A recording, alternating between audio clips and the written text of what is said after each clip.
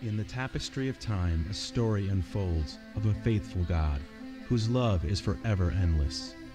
Through the lowest valleys and the highest mountains, his steadfast presence is always with us.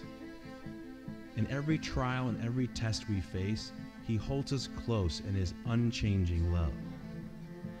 When shadows of doubt gather around us, his faithfulness shines as a brilliant sunrise. With arms stretched out, he guides our way, a beacon of hope in the darkest day.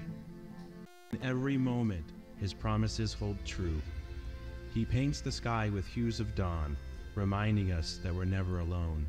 Through every season, in joy or strife, God's faithfulness is the anchor of life. So let us trust in his unwavering hand as we journey through this shifting land. For in his love we find our peace. He is always and forever faithful. Man, good morning. I wanted to start before we actually start into some worship. I just wanted to share this with you. It's kind of laid on my heart this morning. And it's Psalm 103, which says, "Bless the Lord, O my soul, and all that is within me. Bless his holy name.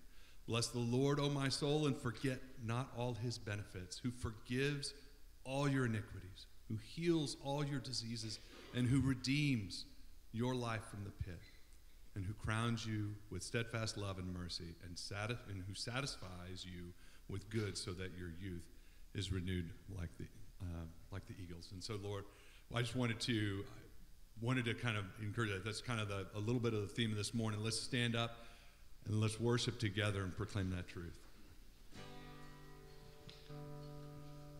Praise the Lord,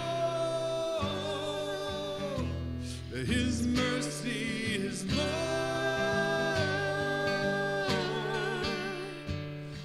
Stronger than darkness, new every morn. Our sins, they are many, his mercy is more.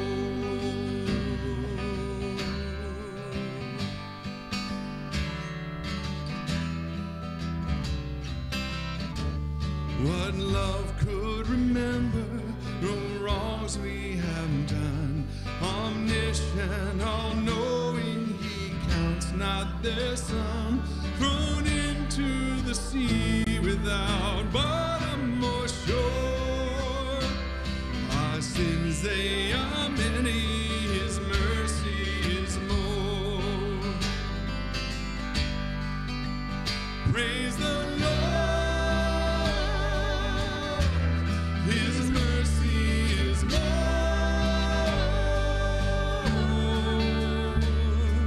Stronger than darkness, new every morn. Our sins, they are many, his mercy is more.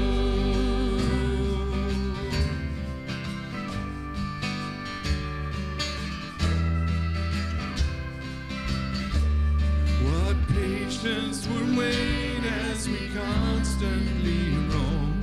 What Father so tender is calling us home.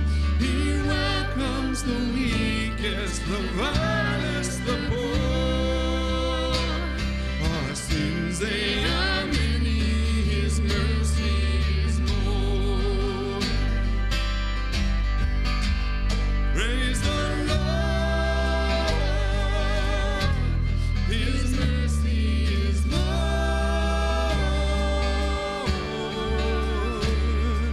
Stronger than darkness, new every morn. Our sins, they are many, his mercy is more.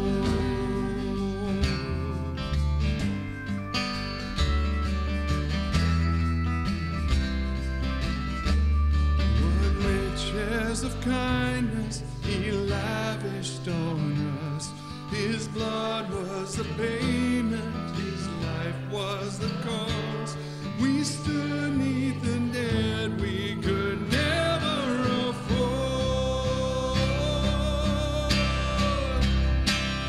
Our sins, they are many, his mercy is more. So much more. Praise the Lord, his mercy is more.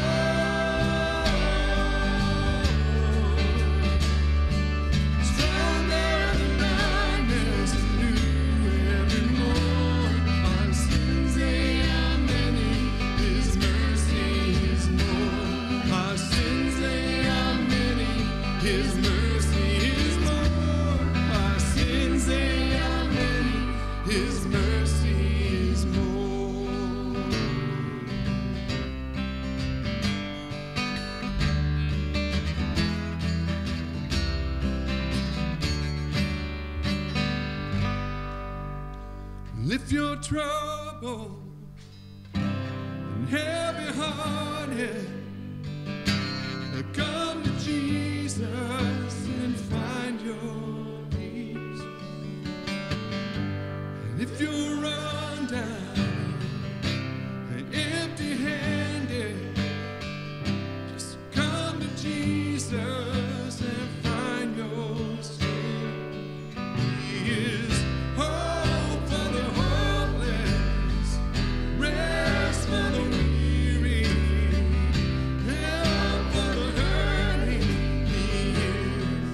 He is sparing the broken, airing the burdens, all that you need is.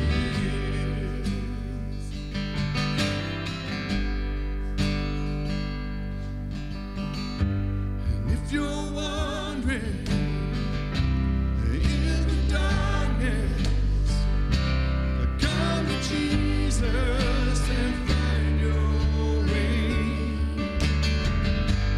If you want freedom and need forgiveness, just come to Jesus and find His grace. He is hope for the hopeless, rest for the weary, help for the hurting. He is mending the broken, bearing the burdens, all that you need is. Counselor, Comforter, Prince of Peace, Author and Maker of everything, Defender, Deliverer, King of Kings. He is Helper and Healer forevermore, Savior and Shelter for every storm, Refuge, Redeemer, and Lord of Lords. He is Child of Heaven, the Son of Man, Provider, Protector, the great I am, Alpha, Omega, the beginning and end. He is hope for the hopeless, rest for the weary, help for the hurting.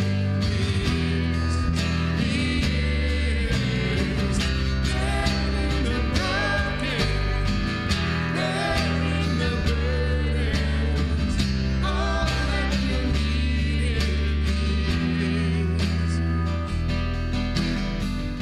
All that you need is.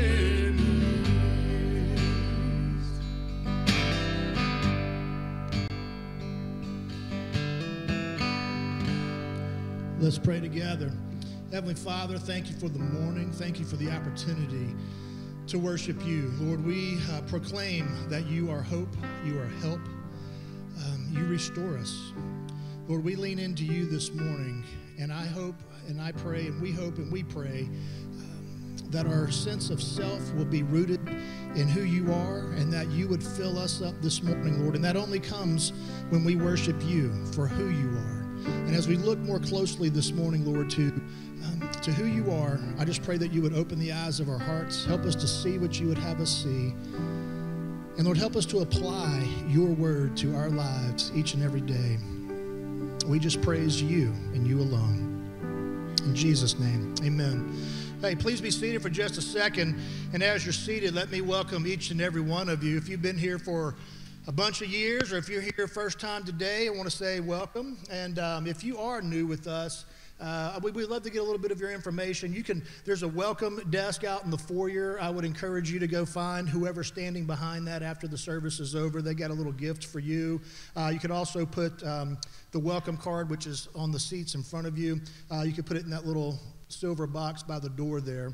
And if you've been here for just a little bit, if you want to get better connected to this church, we invite you to just check out our life groups. And maybe you've been here for a long time, but what you've done is you've come to events, you've come to Bible studies, you've come to worship services, but you've not ever really looked into being part of a life group. Well, we encourage you to do that. You can find out more information about them on our website.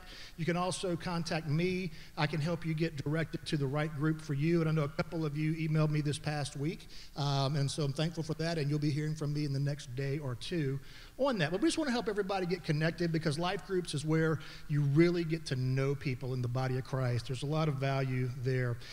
If you've been here for any sort of time, any amount of time, and you feel like this is your church home, we also want to remind you just, hey, we need to give back to the Lord what he's given to us financially. And there's multiple ways to do that. You see those there on your screen.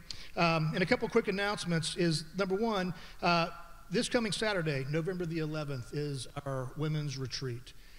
One-day retreat. There are flyers on the table out in the foyer. You see information here on the screen, also on our website. And next Sunday, so that's next Saturday, next Sunday, a week from today, if you do the math, we're having baptism here. And so if you've been thinking about being baptized and you're not quite sure what to do with that, just find me after the service is over. I'll be out there, or email us, or you can also go online. And you will find, a way to click on that. But we would love to meet with you, because, if you want to be baptized, if you're even thinking about it, next Sunday is a good time to do it. So all that being said, what I want to do right now is I want to dismiss our our first graders through our fourth graders. You're dismissed to your ministries. And also, if you were in fifth or sixth grade, every so often we gather together just as a group of fifth and sixth graders. And we're going to be right in the student room this morning as we continue to worship together with just y'all. So I guess that means everybody first through sixth grade, y'all are dismissed as everybody else continues to worship in here.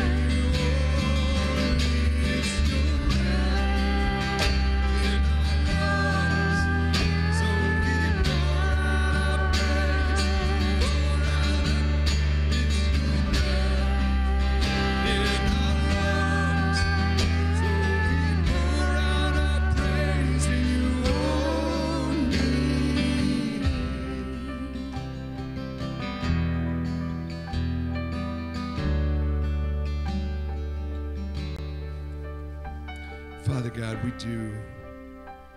thank you for this morning. Man, you are a good God, and you are a great God, sovereign over all things. And you love us in a way that we don't even understand. So, Father God, we lift this morning up to you. God, I pray for every heart in this room, Lord, and every heart that is participating online, and Lord, that you would do that which only you can do. And that is to change hearts. That you would help us to understand who you are and who we are in light of you, and respond rightly to that. You are a great God, and so we praise you and we thank you. We ask all of it in the name of Jesus. Amen. You guys can be seated.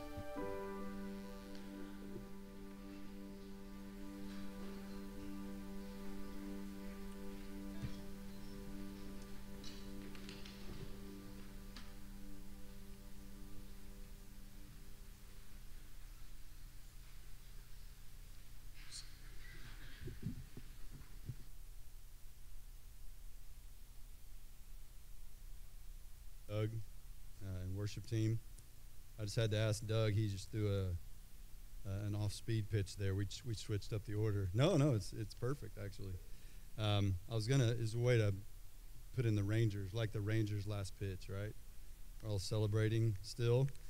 I almost wore I don't have any new swag, but I do have a 2011 Heartbreak shirt from when we were in the World Series back then. So that was a really, really fun thing this week, wasn't it?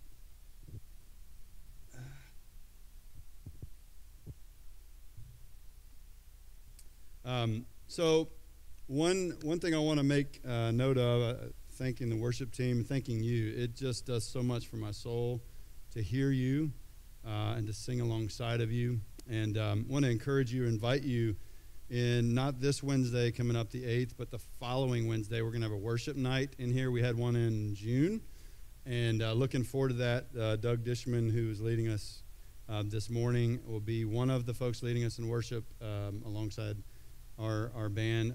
Also, Michael and Allie Clements, who have come. They're going to come. I think I'm jumping in the fun at some point as well. But we're doing a worship night and a hot chocolate bar.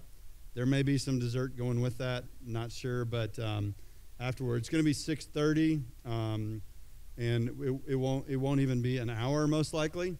And then the hot chocolate bar will be ready for you to enjoy, just fellowship, lingering, and hanging out.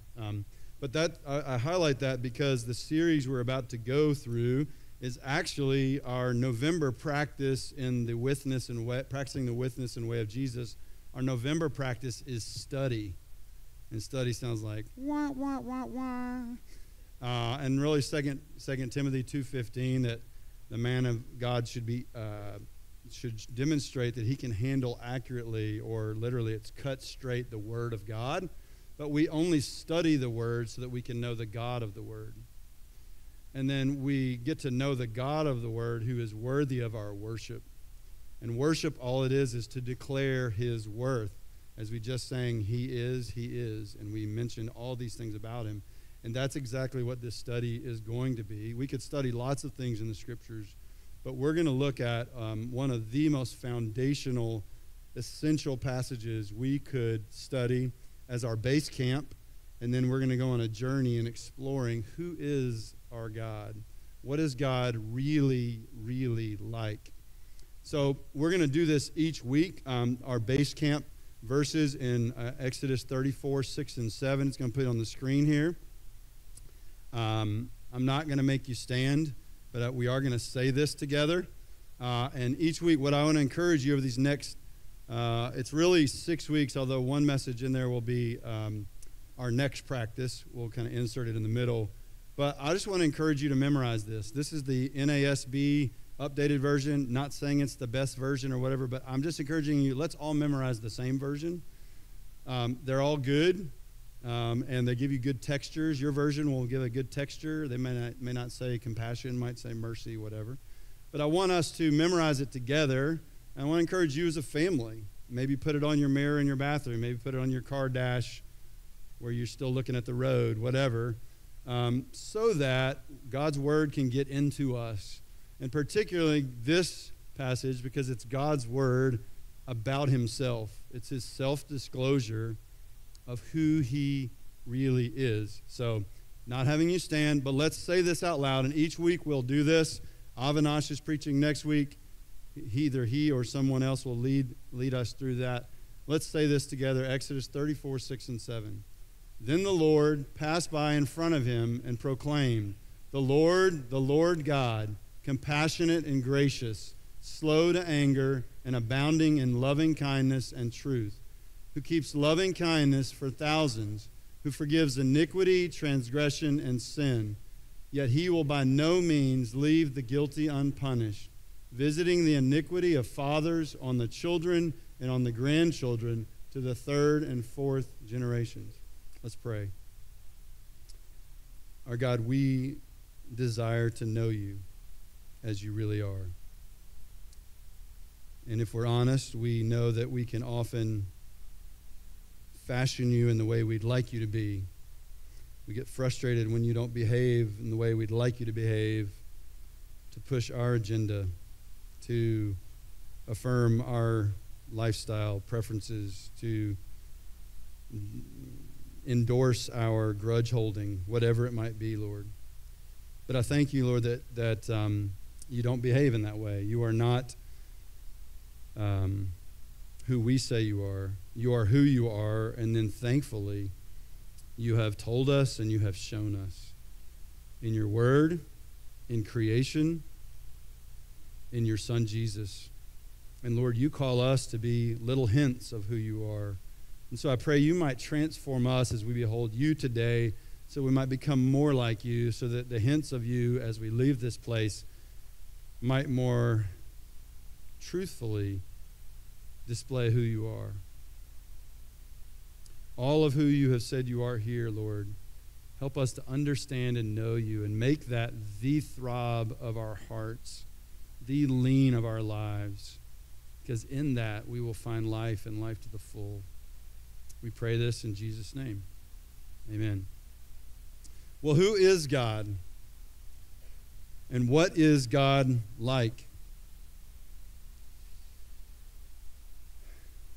What is he really like? I prayed about it a little bit, but we've got to acknowledge that we often reduce God to manageable terms. We often say, well, this is the God I believe in, and the God I believe in is only this way.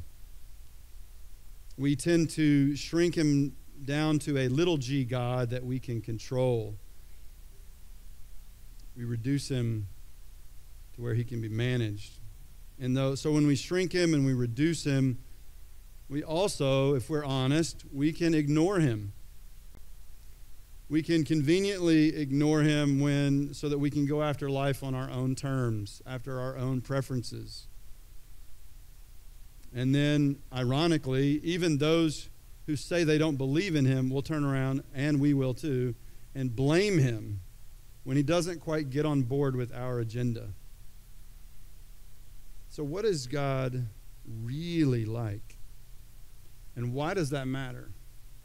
Why does it matter what you and I think when we think of God? Why does it matter how we conceive of him? Why does it matter how we perceive him, understand him?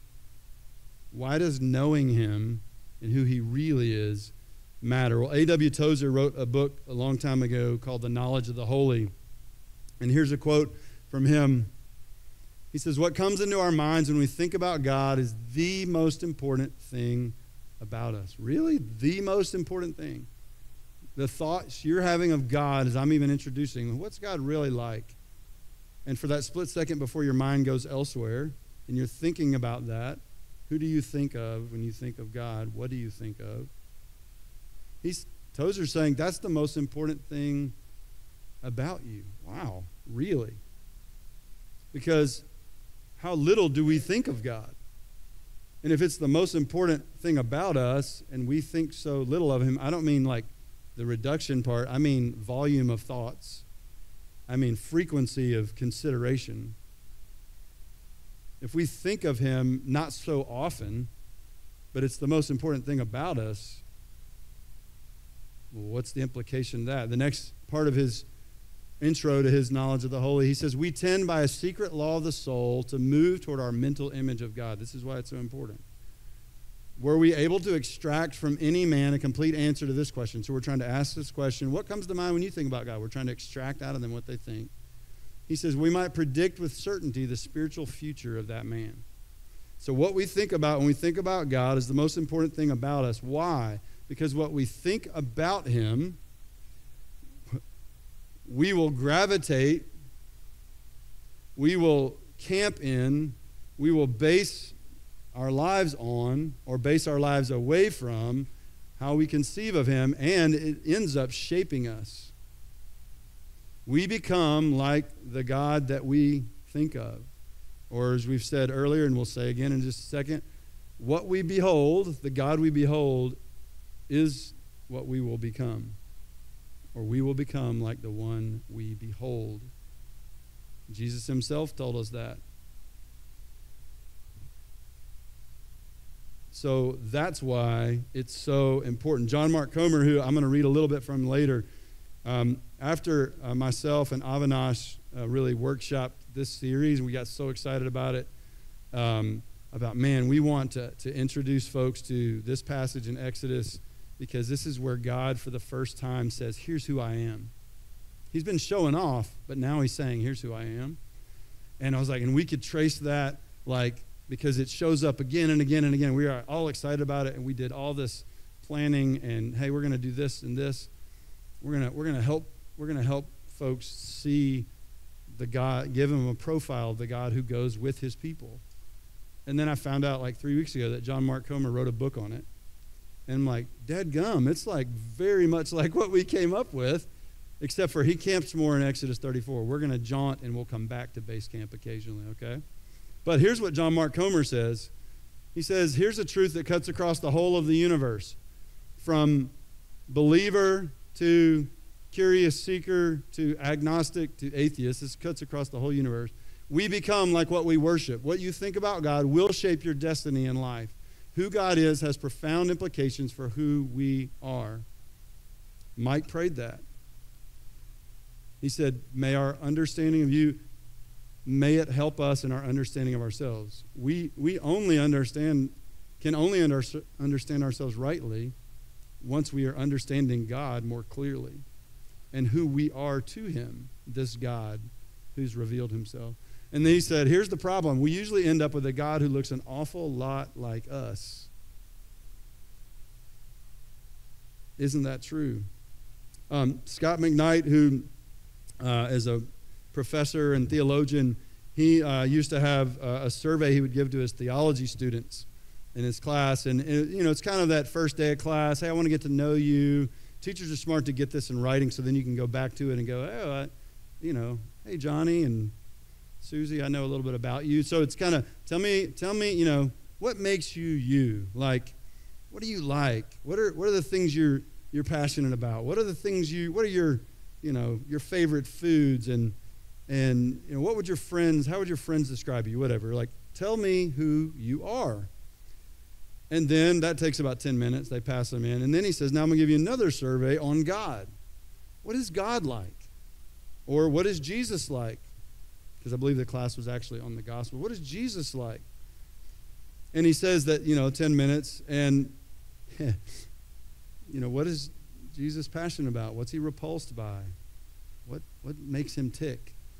He says, remarkably, McKnight says this, when he compared the two surveys, when they both came in, that 90% of the surveys about who Jesus or who God is and who they were almost identical. That's theology students. It turns out that God's just like them. Here's how you know that you've created God in your own image, Comer says. He agrees with you on everything. Now, this is why we're going to read him, and then we're going to jump into our passage. We can know that we've created God in our own image when he agrees with us on everything He says, here's how you know. He agrees with you on everything. He hates all the people you hate. He voted for the person you voted for. If you're Republican, so is he. If he's Democrat, she is too. If you're passionate about blank, then God is passionate about blank, fill in the blank. If you're open and elastic about sexuality, so is he. And above all, he's tame. You never get mad at him or blown away by him or scared of him. Why? Because he's controllable. And of course, he's a figment of your imagination. A lot of us are bored in our Christian lives, bored with God, because we've made a very tame, very controllable, very manageable, very in our own image God. We're breaking the first couple of commandments. We're to have no other gods before him. Whoops, we made him. And then we're not to make, graven images. We may not walk around with a little, cherubim doll or whatever, like a little idol that we made. But we have idols in our lives, right? And we can know by when it's threatened to be not in our lives how anxious we become and or how angry we become, frustrated we become. A God who agrees with me on everything is the figment of my imagination. Well, in order to know who God really is, we have to go to the headwaters, to the source, to the starting point. And that's where we are. If you're not already there, turn to Exodus 34. Again, I'm going to encourage you to memorize these verses from the NASB. I'll probably put it in an email so that we can all have it written the same way. But in Exodus 34, 6 and 7, it's really 1 through 9, but we're not going to go through all the verses because we got a lot of ground to cover and just trying to get our bearings here. We're going to be at the headwaters, but we're going to have to go a little journey to get to the headwaters, and then why do the headwaters matter and all that. Today we're calling this the profile of the God who goes with us. And so I want to give us why do I call the Lord the God who goes with us?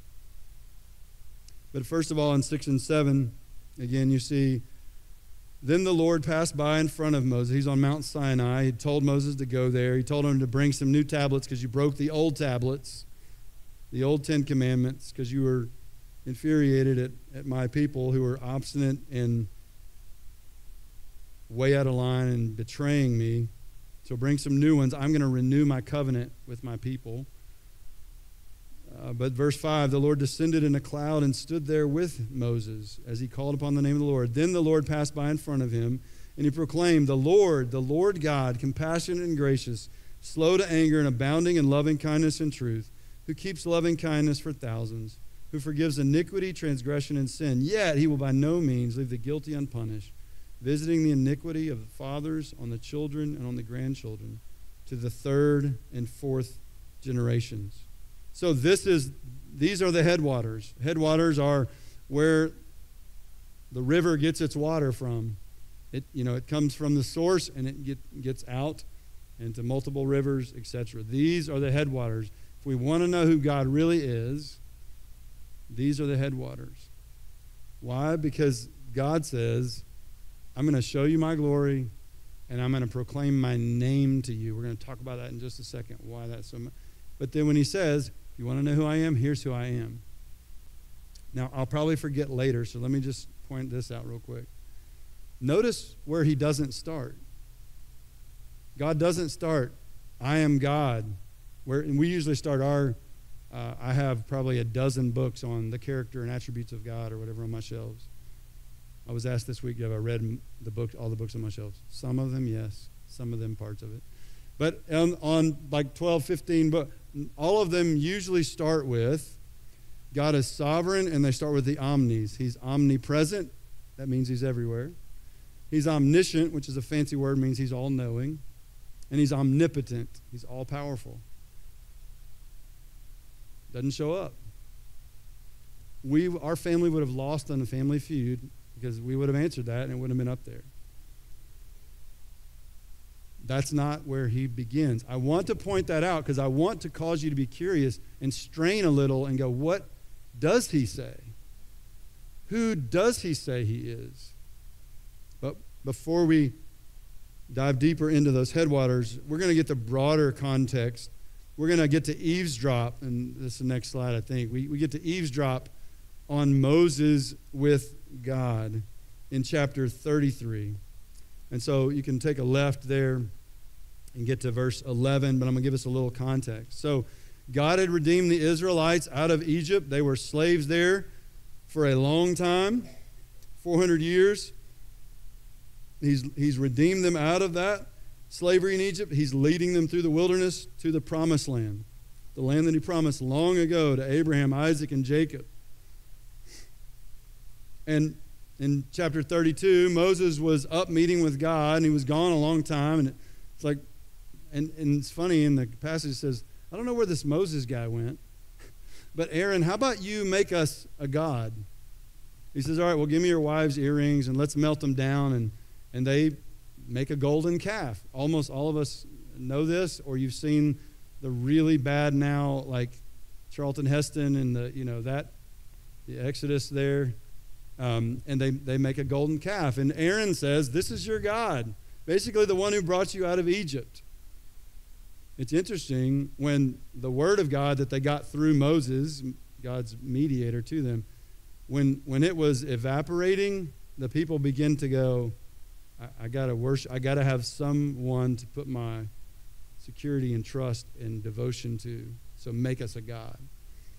We're told in Corinthians that all of these things were written for our instruction and encouragement, and kind of as reminder, not kind of, to nudge us and go, hey, don't think that you kind of got it figured out. They're written because we're just like them. And then he refers to this section of Scripture, that the people basically had a wild, raucous, immoral party and worshiped. They turned their back on God, abandoned him, and worshiped a golden calf that they just made. But we are just like that, Paul would say in Corinthians. And so then Moses, because of that, Moses comes down, he breaks him. He goes back up to meet with God, and God's like, I'm done. I'm done. And look at 33, verse 3. He says, I'm gonna destroy them. I'm gonna start over with you, Moses. As Moses intercedes and says, no. God, do you realize what that would do to your name? Like that's not in verse 3 yet. He's saying, do you realize what that would do to your reputation among the nations, God? I mean, you redeemed us, and then you destroy us. What does that do for you? God wants to start over with Moses. Moses is not selfish in this moment. He says, because he's frustrated with the people too. He says, no. Let's reconsider. And God says he will. He says, Moses talks him out of it. And in 33:3, it says, the Lord says, go up to a land flowing with milk and honey, for I will not go up in your midst. Why? Because you're an obstinate people, and I might destroy you on the way. So that's the context. It's been a really hard time for Moses as a leader. It's been exasperating for him to return and find their idolatry and immorality. He's at a place of depletion, exhaustion. His mountaintop experience now, because he goes back to the mountain, is not one of, man, I'm on a retreat with God, and I'm on a retreat high. He is exhausted, and God is saying, I'm not going to go with you. You guys go in. I promised it. You can go in. And Moses, no. Verse 11, we know that he lets us know, thus the Lord used to speak with Moses face to face, just as a man speaks to his friend. Okay, don't miss that. Moses, perhaps more than any other person who walked the planet, has this kind of intimate relationship with the Lord. He used to meet with him like a friend meets with him face to face. Now, God's not visible, but he would go to the tent of meeting, and God's presence would be there, and the people would even watch when Moses would go meet with him. Well, he's meeting with God. Verse 13, skip down there. Moses says, now therefore I pray you, if I have found favor in your sight, he's pleading with God, let me know your ways. Let me know how you operate. Let me know what your plans are, what your purposes are, the ways that you work, that I may know you, so that I may find favor in your sight. Consider, too, that this nation is your people. I want to pause. I want you to hear this because we'll come back around to this. How can Moses say, I want to know your ways and I want to know you? He meets with him face to face. He saw God deliver his people out of Egypt. He saw God part the Red Sea and the Egyptians drown in it. He's seen God provide manna in the wilderness. He's seen God do miraculous thing after miraculous thing after miraculous thing. And we say, and you may be this way. You're like, well, I'll only believe in the God of the Bible if I see this, if he does this very specific thing, or he tells me this, or he shows me this. No, you won't. Moses is not in disbelief, though, but he's seen it all in terms of what we might think, man, that's a lifetime of holy cow moments. Sorry, golden calf, not holy cow, holy Lord moment. I didn't script that, I promise. Otherwise, it'd be really cheesy. He's saying, I want to know you more. I want to know you. And that's shocking to me. You know him way better than we do. He says, I want to know you, and I want to know that I found favor or grace in your sight. And he keeps adding, remember, these are your people. So let's not destroy. These are your people. Verse 14, God says, all right, my presence shall go with you, and I'll give you rest, or in order to give you rest. His presence with us is what gives us rest.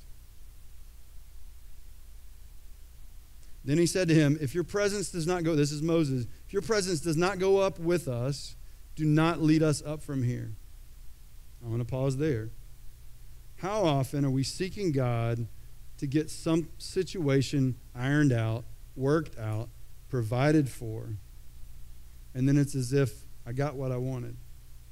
Moses, he's saying, I'll give you the land flowing with milk and honey. I'll give you all the blessings of that land. And for them, land was everything.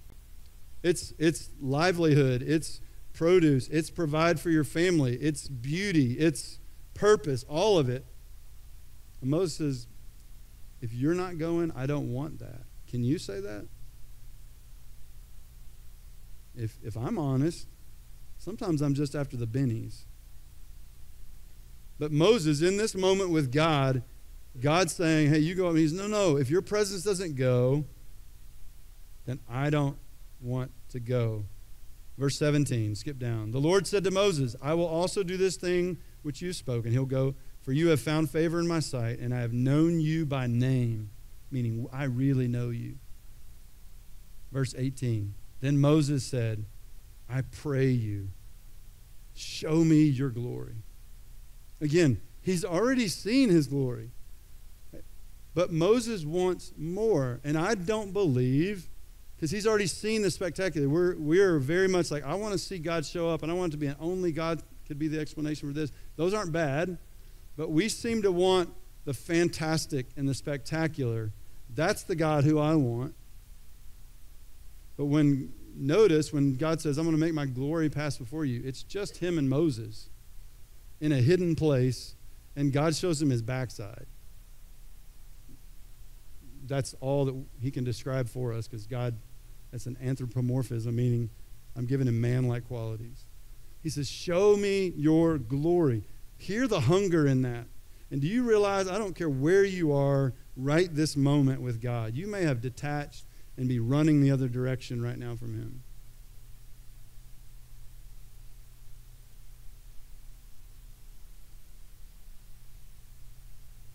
But that hunger is still in you.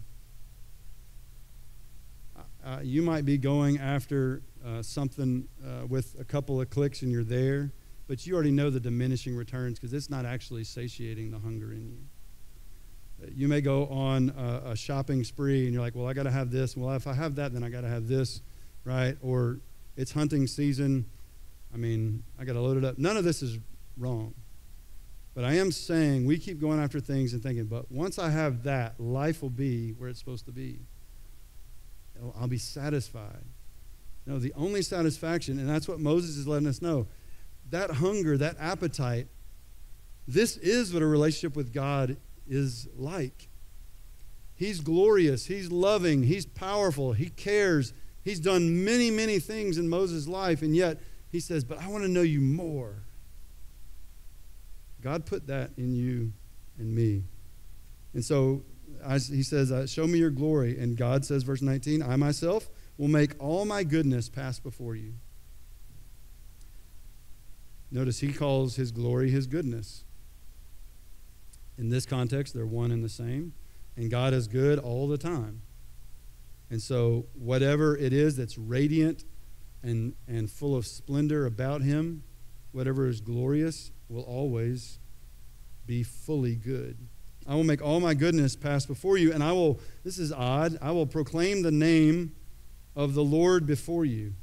I'll be gracious to whom I'll be gracious. I'll show compassion to whom I'll show compassion. And by that, that's less about, hey, I'm shunning these people. This is actually more about, I'm actually right now in this moment going to choose to be gracious to these stiff-necked, obstinate people who served a golden calf. I'm going to choose to be gracious and compassionate to them. And then he says, so Moses, I am going to show you my goodness, but, verse 20, but you can't see all of me. He says, you cannot see my face, for no man can see me and live. He says, but I'm going to have you go to a place. You're going to stand there in a rock. I'm going to come by. My glory is passing by. I'll put you in the cleft of the rock. I'll cover you with my hand as I pass by. Then I'll take my hand away, and you shall see my back, but my face shall not be seen. And then he's going to give them some instruction in the beginning of 34. Hey, meet me tomorrow. Bring some tablets. Cut some stone tablets. I'll renew my covenant with my people. So meet me here tomorrow, and I will show you my glory. I will proclaim my name. So I want to ask this question. What is God's name? What is God's name? Because for us, that's so odd. Okay, you're going to show me your glory, but I'm going to proclaim my name. Didn't you already tell me what your name? I mean, you're God. Well, God is really more of a title, if you will. And God is going to proclaim his name, that he actually has a name. Now, go back to Exodus 3. Exodus 3, Exodus 3 and 4 is all about God letting Moses know. You got the burning bush. Once he knew, Moses took notice. He says, okay, now I've seen what my people are going through in Egypt.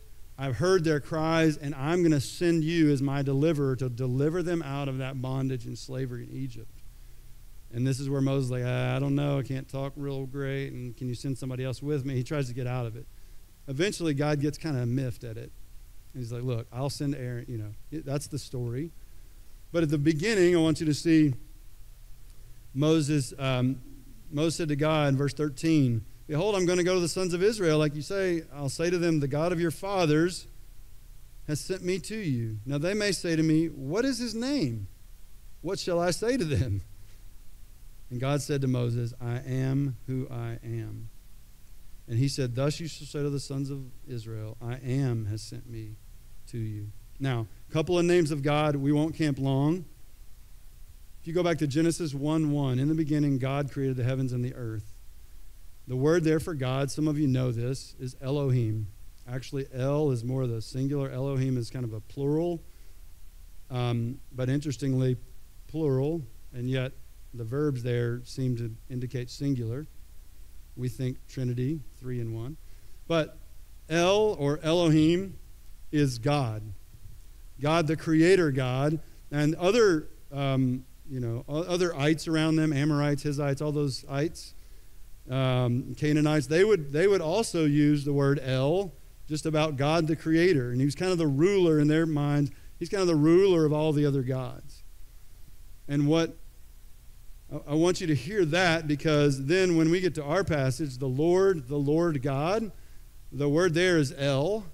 God is El. But the word, the Lord is Yahweh. You heard that word? Everybody say Yahweh. You probably heard it because sometimes there's some worship songs with Yahweh in it. But in Exodus 3, interestingly, don't worry, we're not going to stay in Nerdville very long. In Exodus 3, this is very important.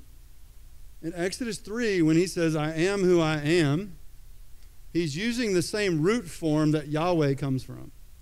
It's basically the being verb. I am who I am. Or it could also be translated, I am who I will be, or who I will always be. I am who I will be. You want to know who I am? I am always consistent, always stable, always reliable, always trustworthy, always will be who I always am. That's the first person, I am. Yahweh, the same root, is the third person. We sang it. He is. So when God says, I'm going to make my name, I'm going to proclaim my name to you, he had already told Moses his name, I am who I will be, or I am who I am. Tell them that. But he can say that, but when we speak of him, or when they speak of him, it's he is. And he is God. He is Lord God. He is the one who is the ruler of all. He is the one and only creator. He is Yahweh. He is. And so in our culture, a person's name, doesn't have a whole lot of significance. Their culture, a person's name had much more significance than our names do. Where for us, it's like just a label or something that had a nice ring, or was your best friend in college. That has meaning. Sorry.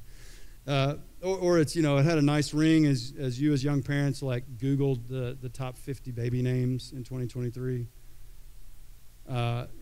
We almost treat it like that. But for them, name, and I want you to hear this, name means identity. Name means character. Name means reputation. Now, we use it that way. You're looking for a plumber. You want somebody who has a good what? Name. They have a good reputation for doing quality work and not overcharging you. And by the way, they show up when they say and they leave when they say and all that. They have a good name. That name takes time to build. And they're trying to protect that name, right? For them particularly, it was about who you really are. It would go with a person's even God-given purpose at times. You think of the name, identity, reputation. You think of Jacob. Jacob means deceiver or one who usurps. Jacob deceived Esau. Jacob, deceived Isaac. And then later Jacob gets deceived. Like, it's rampant. But yet when he wrestles with God, God changes his name. He has to first say what his name is. He has to first say, I'm a deceiver. And then he touches his hip, right? He's going to walk with a limp.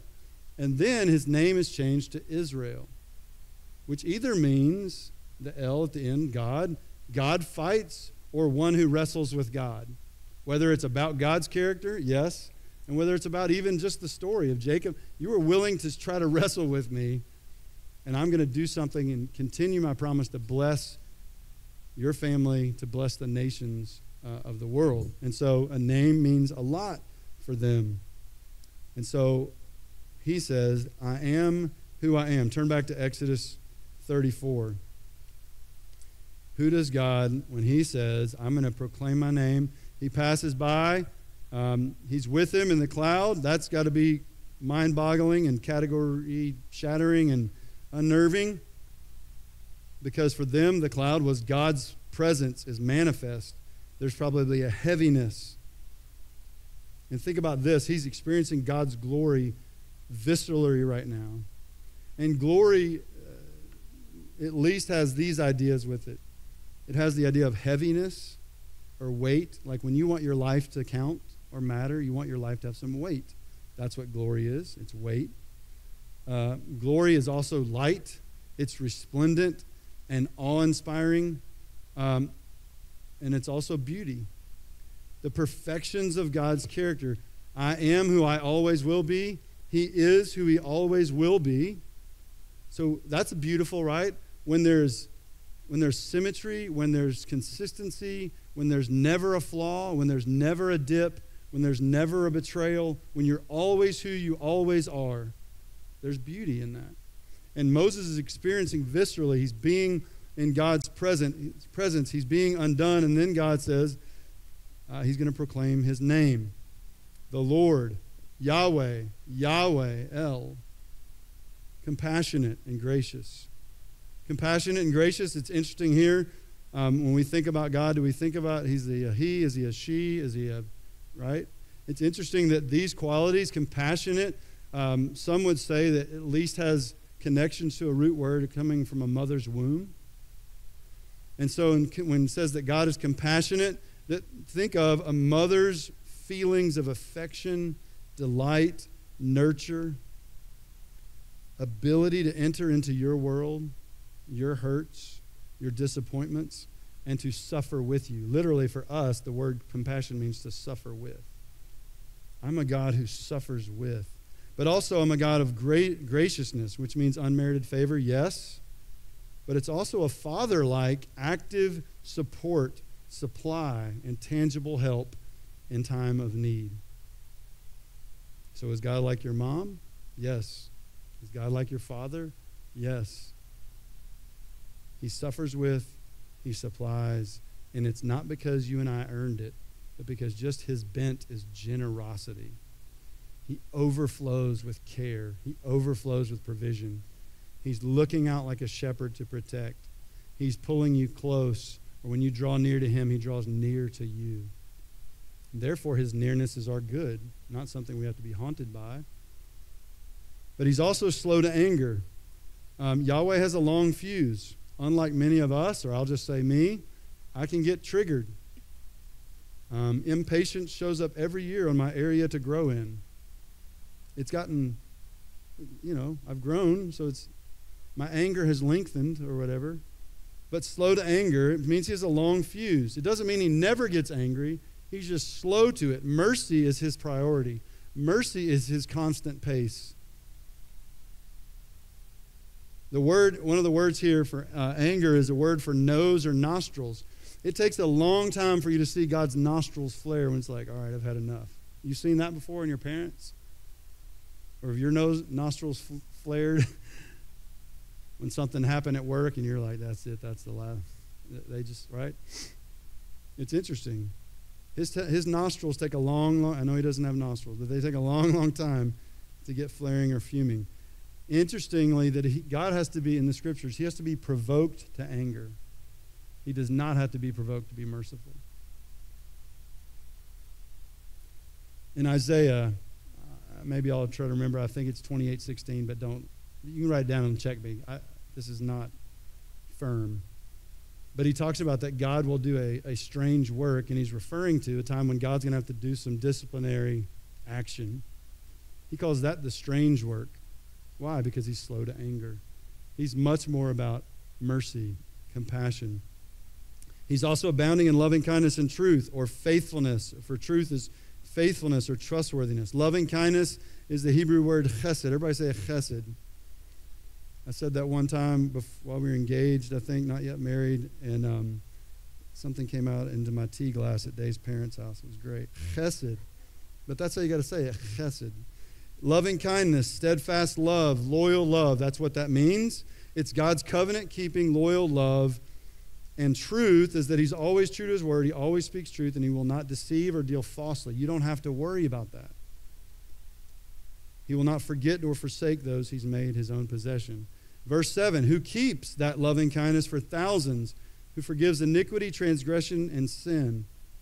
Yahweh forgives iniquity, which could be a more general term for wickedness or evil. He forgives transgression, think crossing a line. He forgives transgression, which is a rebellious crossing of the line or breaking God's standard, where you also know that you're doing it. He forgives that. And he forgives sin, which is, we know, missed the mark. We don't quite get there. Often we're just not even fully aware that something is outside of God's standards or is wrong.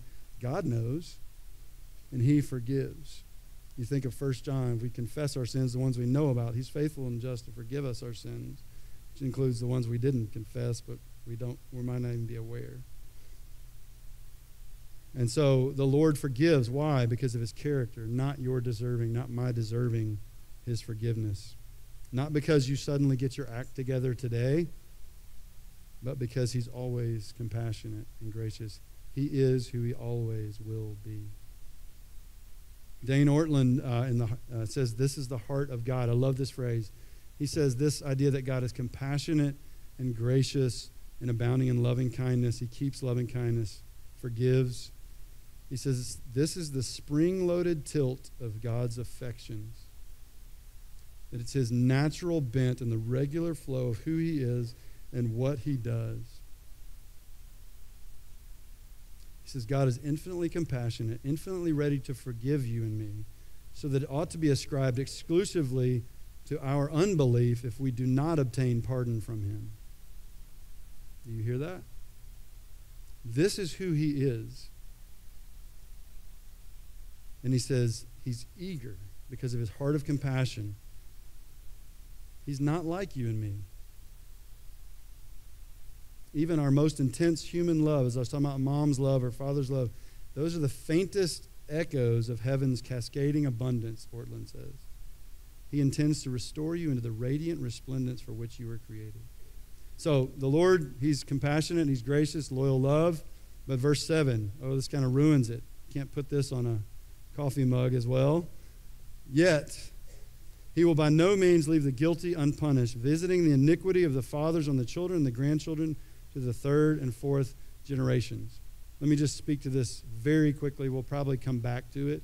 This has a lot of complexity. At face value, you might read this and think, you might be tempted to think, well, what this is saying is if mom left dad for another man, then her daughters and sons are predetermined to be unable to be faithful to their spouses.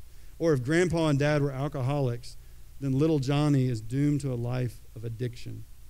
My friend Cole Huffman is very helpful in this. He says, this generational sin idea has layers of complexity. For sure, our sin as parents, there's a wake. There are consequences that affect our family, affect our children. But I like what he says, that yes, sin can run in families where the sin is modeled or tolerated or celebrated. The child can pick up those sin patterns or even be predisposed, not predetermined, but predisposed. Yet even if granddad and dad sin the same way, when I sin, it's still my own sin. What the Lord is really saying here is essentially no generation is sinless, and that God overlooks no one and no sin that mars his creation. In other words, he has to deal with it, and he will deal with it with each generation. But I want you to notice the contrast. We're going to move on. He keeps loving kindness for thousands, and he visits the iniquity to the third and fourth generation. That contrast is on purpose. To say, you want to know what God is like? He is gushing with loyal love, with grace, with mercy, with forgiveness. Yet, he also can't go, don't worry about it. We're going to come back to that at the end. But this is Yahweh's conundrum. Because how can you be compassionate and gracious and forgiving, but also you punish sin? How in the world is that going to happen? Well, from God's declaration, revelation of himself, this is who I am. Moses, what's his response? He bows down. He worships. And then he says, if I found favor in your sight, he's still saying that. I pray, let the Lord go along in our midst. Even though the people are so obstinate, I get it, God, I'm tired of them too. Pardon our iniquity and our sin. And God's response, which is not in our passage, it's the next one. He says, I'll do it. I'll go with you, bring the tablets. I'm going to have Moses write it, but I'm going to tell you what's going to go on it. I'm renewing my covenant with you out of my loyal love, my heart of compassion and grace, and because of what I know I've promised for you and what I know the blessing I will bring through you, though you will fail me again and again, and I'll deal with your failures, and I'll lovingly do so, but I'm going to bring about the one who, if you see him, you've seen me. We're going to go quickly from the back of God to Jesus' face. Because now in Jesus we behold God's glory with skin on it. Each week in this series, we're going to go through some different stories of God's people as he goes with them. And sometimes they're going to be in rebellion. Sometimes they're even going to use God's character as to why they didn't do something he told them to do. Jonah says, I didn't want to go to the Ninevites because I know you're compassionate and gracious. Oof, we're going to look at that. That'll be fun. But Jesus, even as God reveals himself here, we see his back, if you will. There's a little bit of hiddenness. But in Jesus, we see God's attributes clearly and perfectly embodied. The author of the Hebrews calls Jesus the radiance of his glory and the exact representation of his nature. He embodies Yahweh's character. John's Gospel, John 1:14, the Word, speaking of Jesus, the Word became flesh and dwelt among us. There's so much language in John 1:14-18 that refers back to this.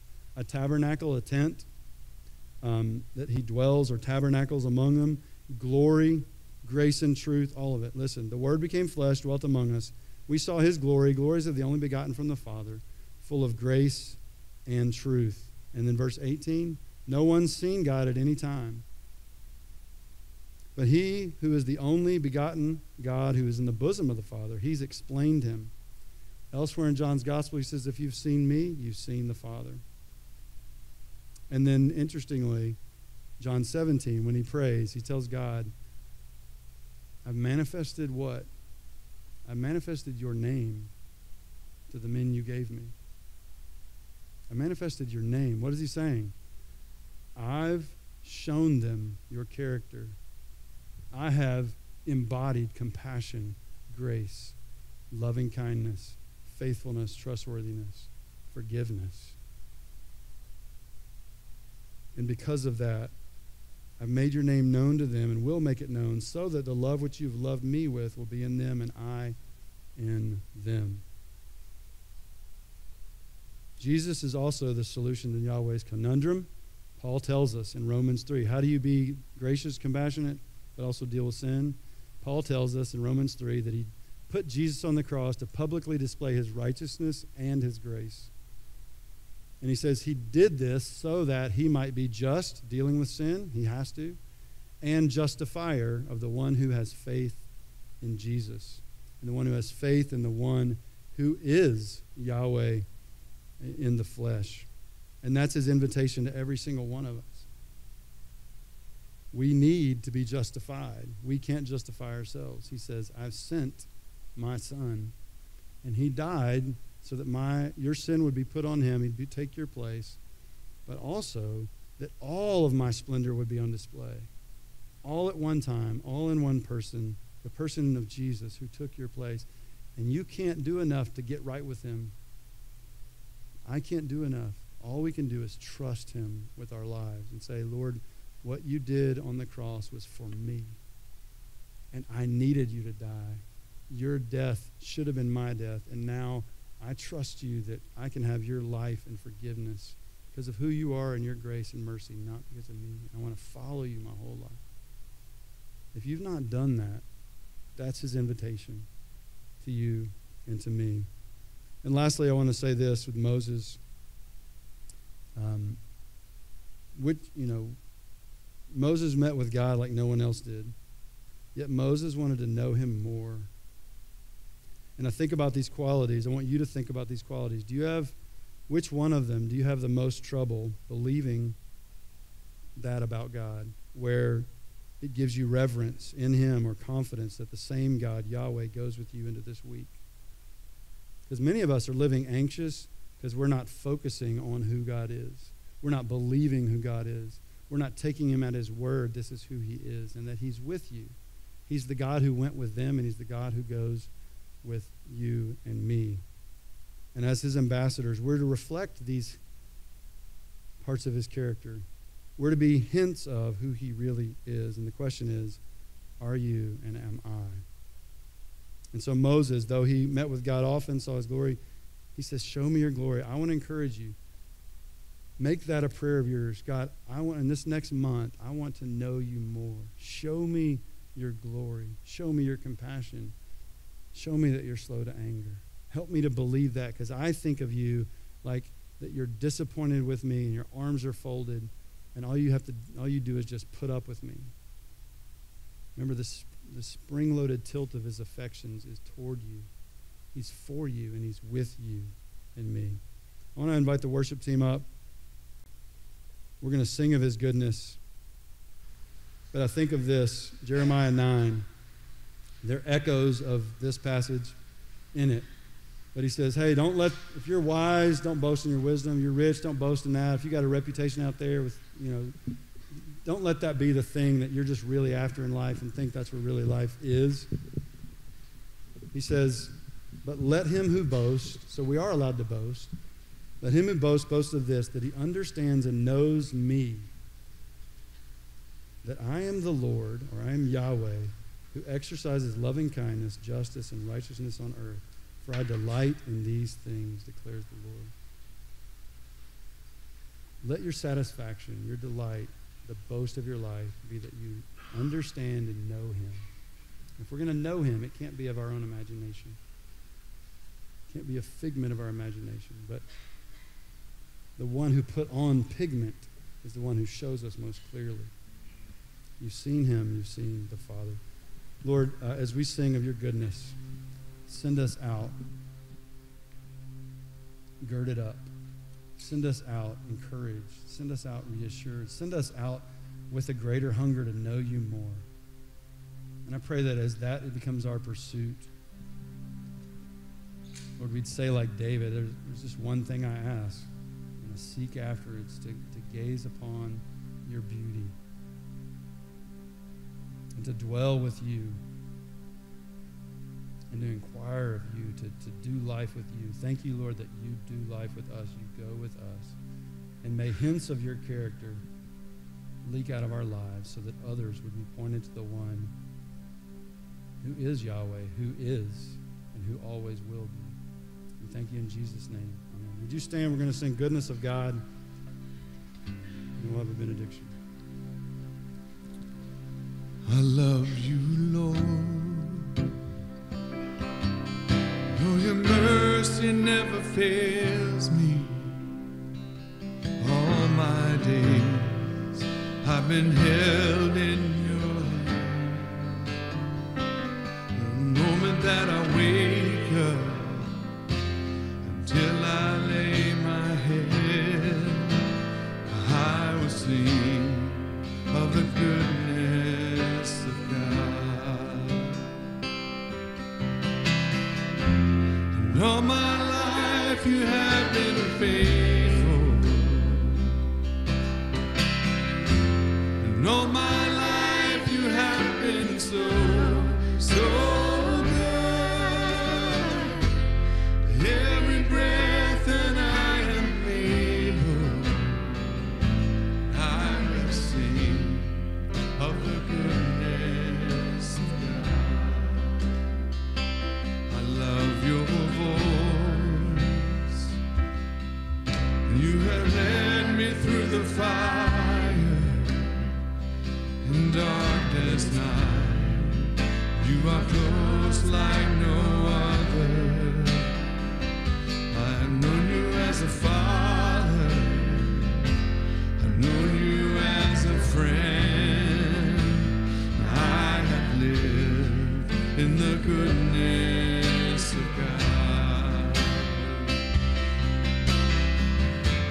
And all my life you have been faithful. And all my life you have been so good. And every breath that I am able, I will sing of the goodness of God.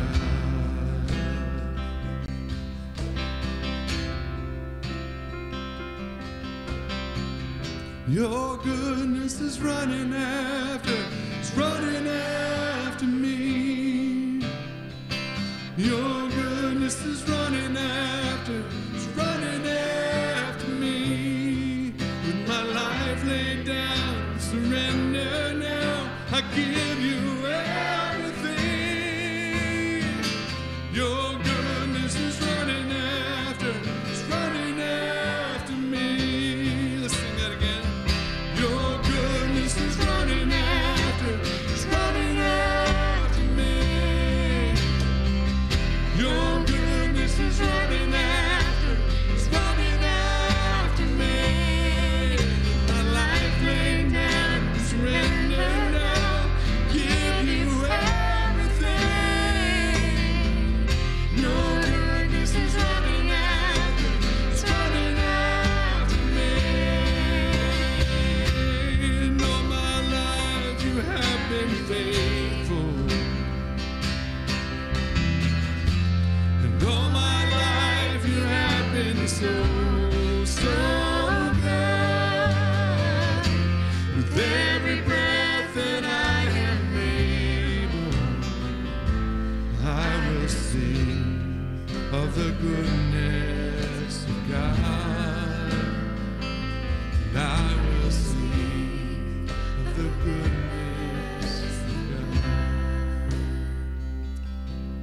benediction from the prophet Hosea. So let us know, let us press on to know the Lord. His going forth is as certain as the dawn, and he will come to us like the rain, like the